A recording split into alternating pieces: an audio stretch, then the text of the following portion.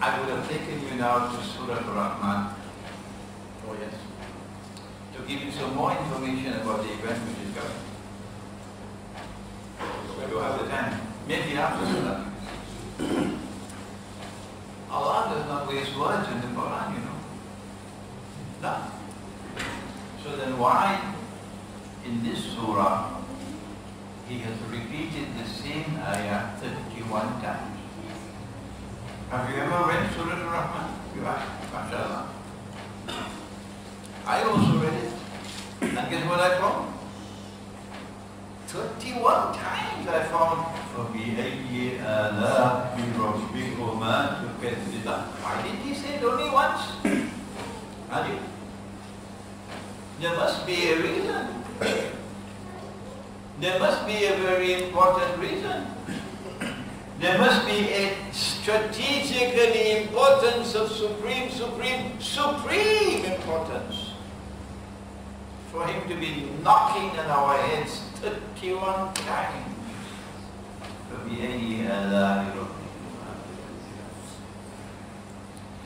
There is an answer to the question, but my suspicion is that Allah would not send the meaning, the implication, the interpretation until He is ready for that knowledge to come to the world.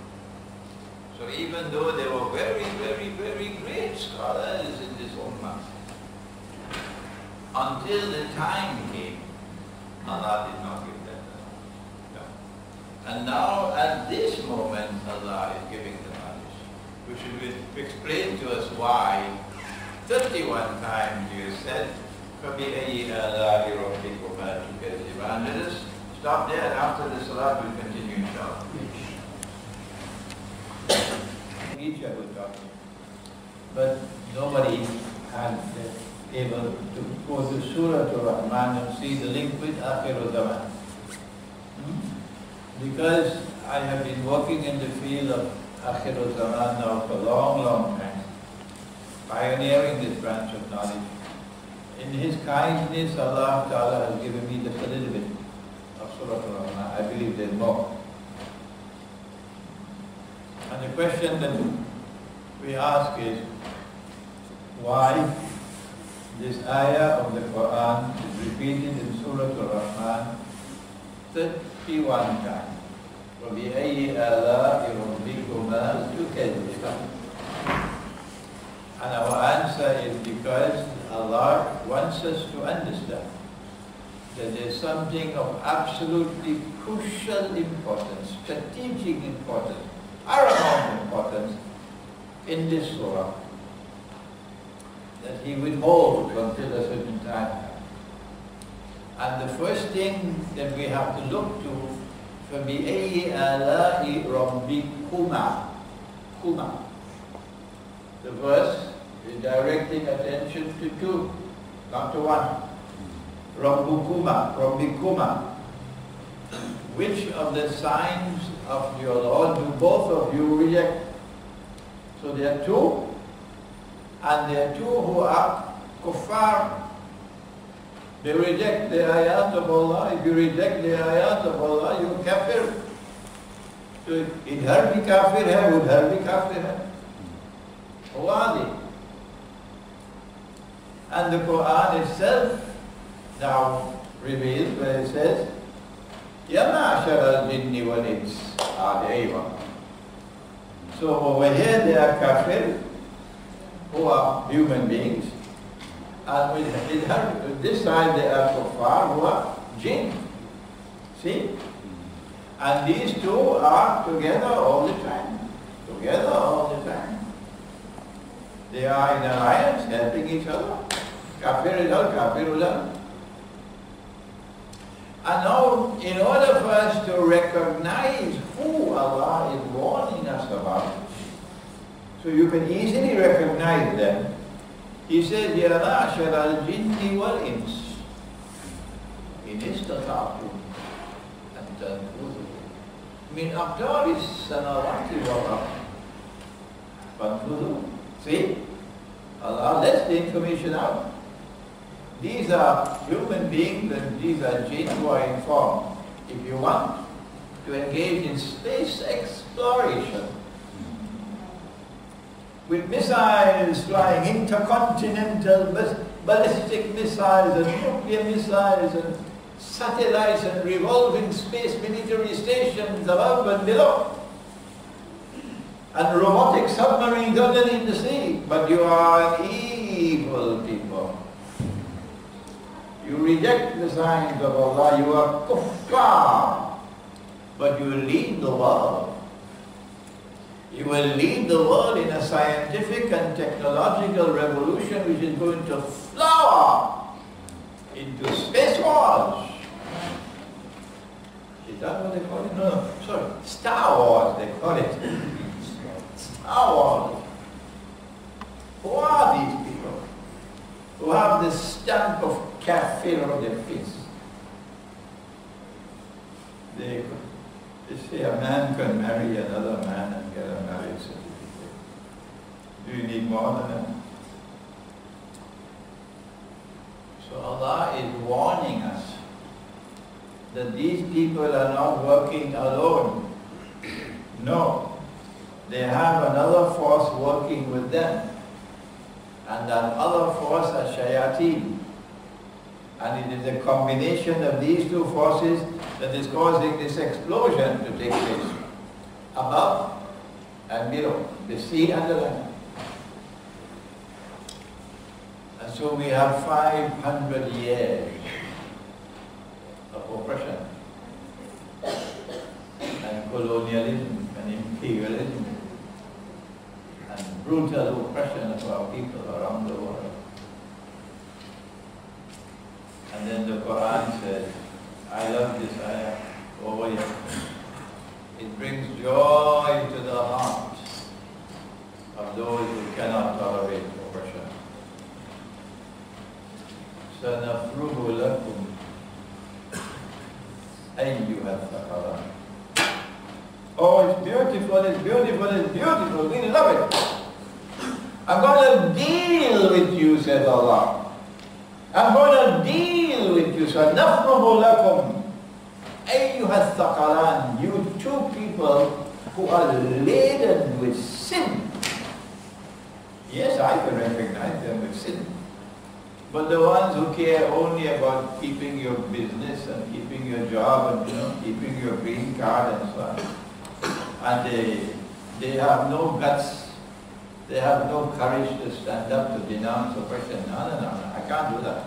They're going to call me a terrorist. For them there is no pain in the heart. But the one who is faithful to the mission that Allah entrusted to this ummah, and this is the last ummah, and that mission is, if it is right, stand up for it, regardless of the price you have to pay.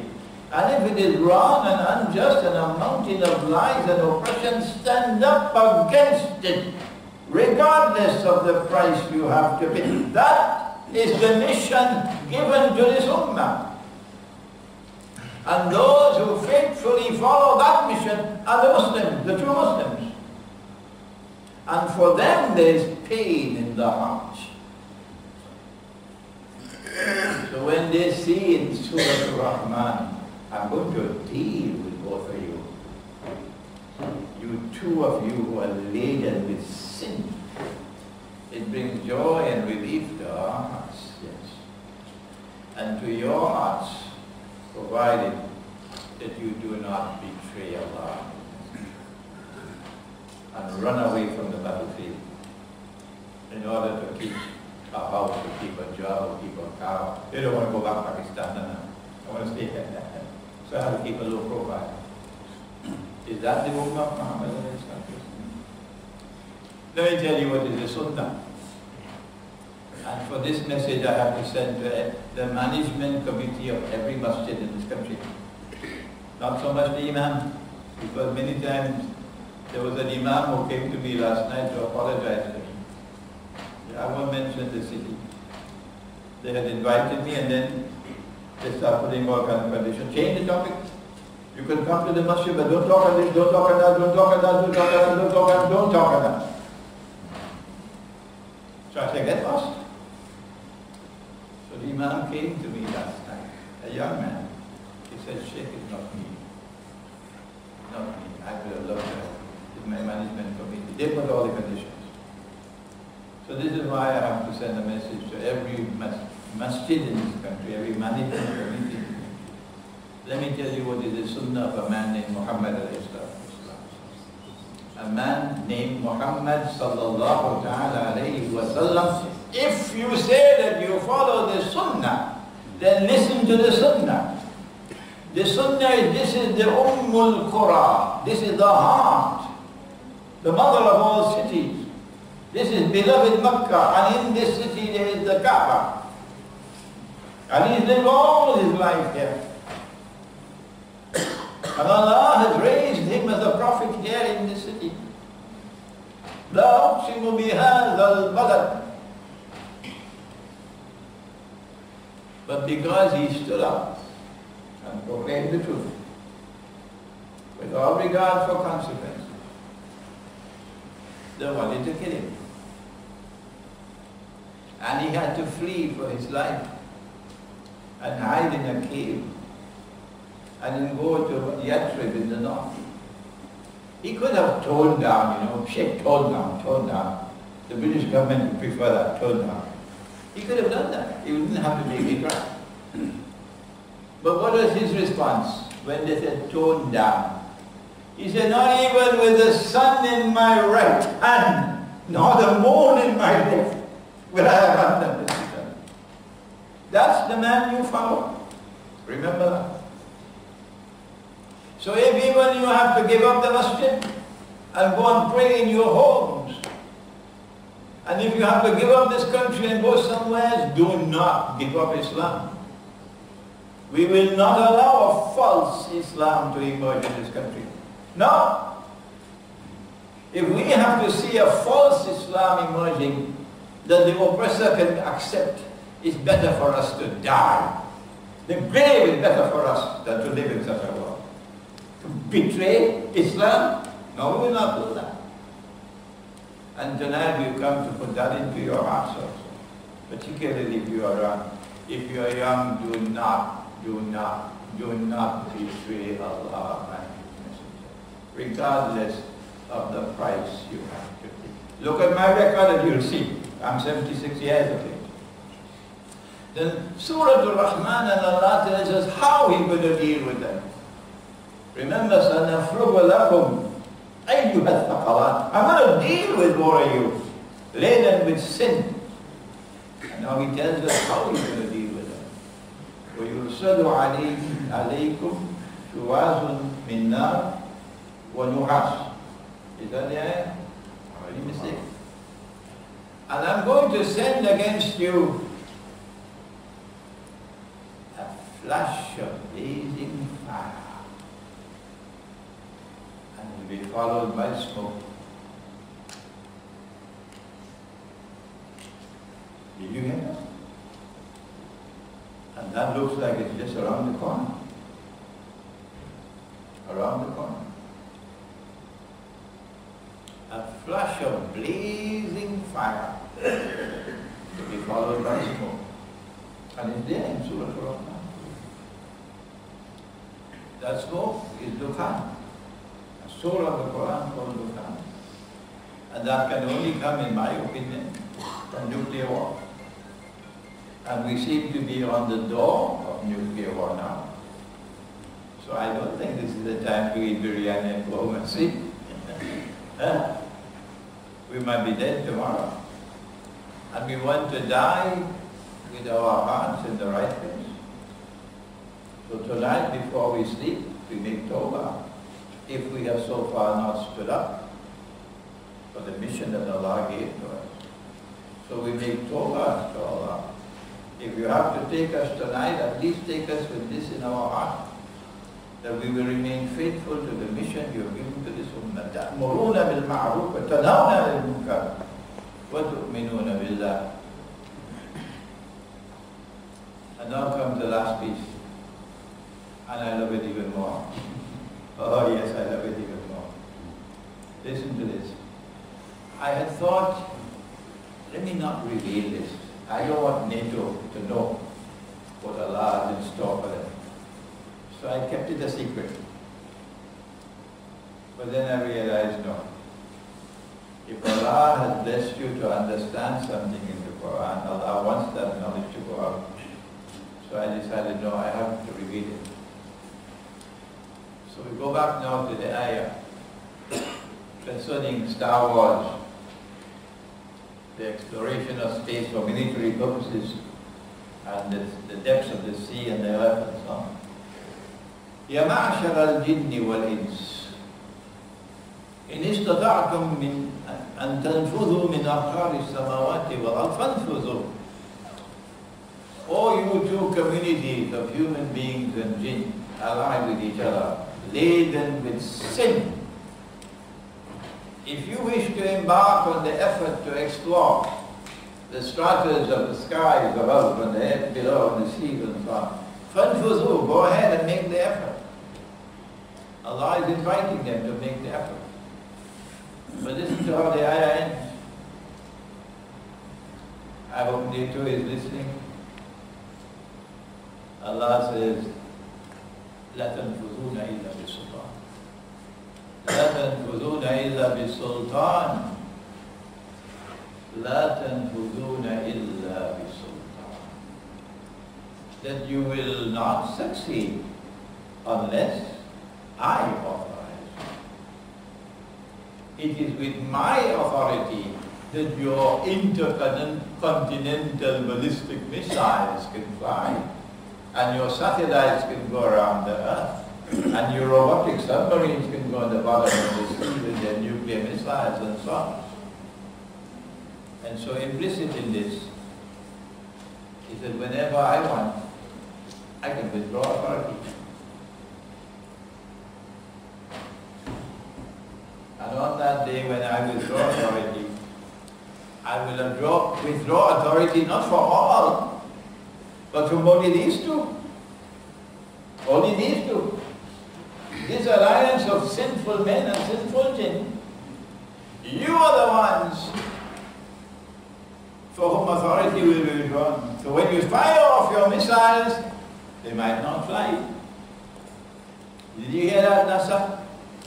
Did you hear that, NATO? I'm talking to you today.